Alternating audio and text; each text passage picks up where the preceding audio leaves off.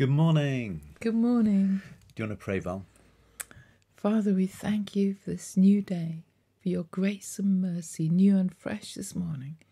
We pray that we might hear what you're saying to us today. In Jesus' name, amen. Amen. Ephesians 2. For by grace you have been saved through faith, and this is not your own doing, it is the gift of God, not a result of works, so that no one may boast. For we are his workmanship, created in Christ Jesus for good works, which God prepared beforehand that we should walk in them. Is that amazing? Wonderful. It's a sort of combination of God's sovereignty and my free will. I have to fit in with what God has planned.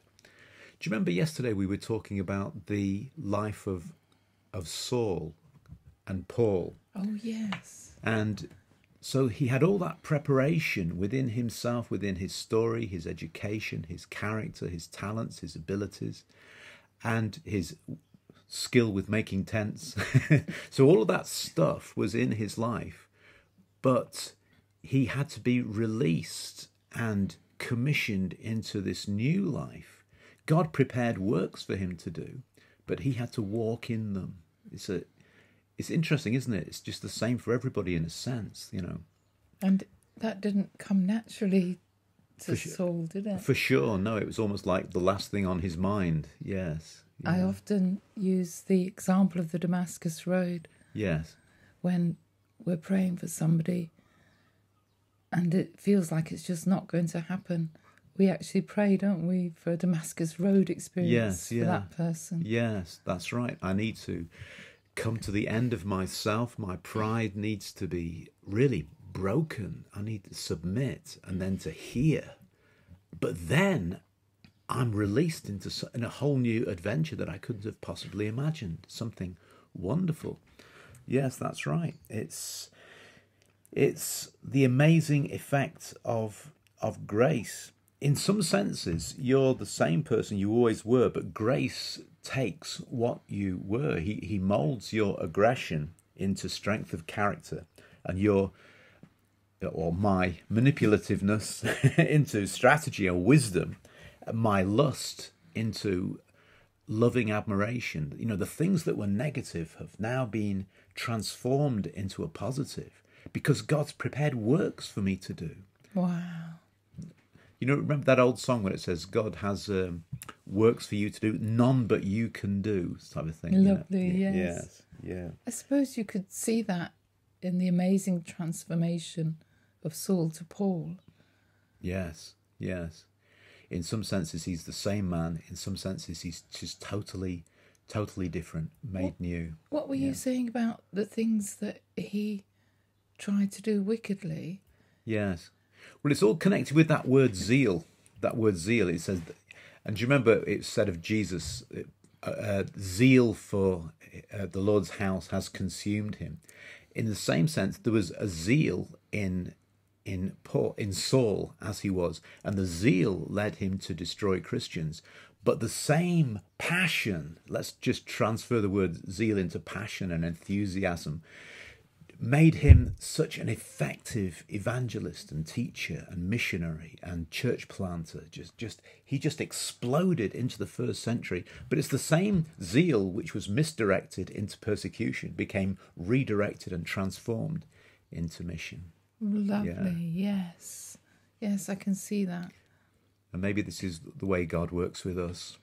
Well, certainly, if you look back into the Old Testament, what happened with Moses as well. Yes. All that planning and training. He got it, yes. And then he tried to take things into his own hands. Again, became a murderer, like Saul. For sure. How interesting. And it all went wrong. So he comes to the point of submission where God says, take off your shoes. And he said, I've heard the voice of my people Israel. I've come down to rescue them and you're going to do it. And he says, no. So he has to come to the same point of submission, but then be released into the same kind of adventure of liberation. That's really encouraging, isn't it?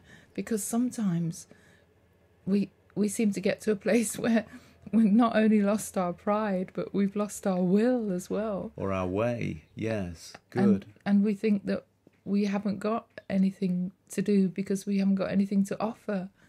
But this scripture here reminds us that God has prepared workmanship. good works for us.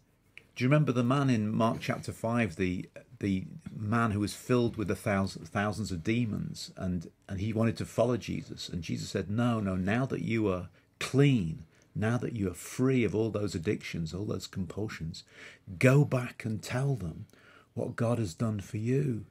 And this is why people who are really saved make the best evangelists, because they know what they're talking about.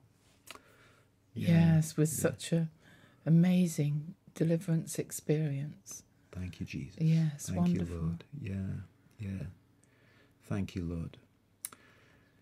Lord, we just lift up this scripture to you. We thank you, Lord, that we are your workmanship. We thank you for that translation that says we are God's masterpiece. Yes. And that you are the master artist, and you are making something out of our lives that we couldn't imagine. We thank you for your grace and your patience and your gentleness and your strong hand on our lives. We love you, Lord.